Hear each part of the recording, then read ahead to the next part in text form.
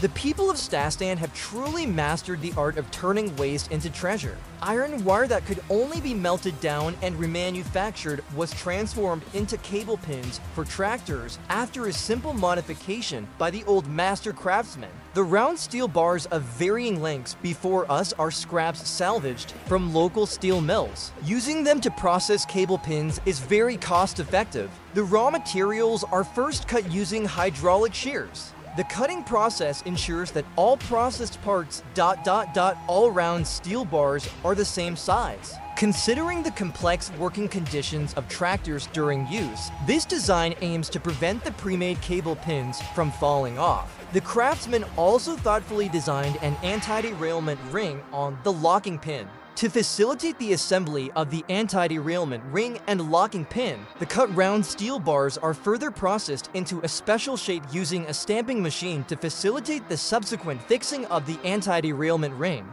Although the head of the locking pin has already been machined, the central hole cannot. Because it's a one-time molding process, the assistant can only use a fixed drilling table to machine the center hole. The anti-roll ring passes through the center hole to complete the fixing.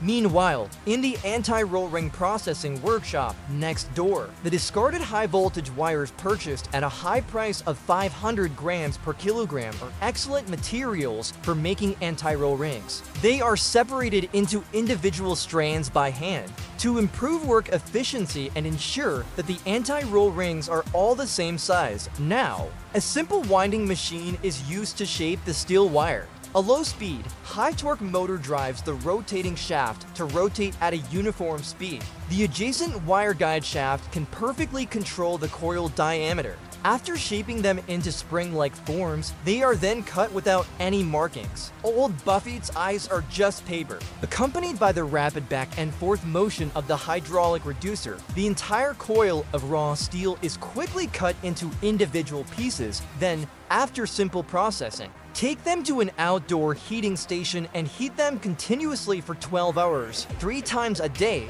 using natural carbon to soften the steel. During the entire heating process, the rings must be turned back and forth to ensure all anti-slip rings are heated evenly. Once heated, the rings are placed aside to cool naturally. With all preparations complete, you can now assemble them using a fixed workbench. After assembly, the locking pins only require a simple cleaning step. At $150, it can be distributed to retailers for sale.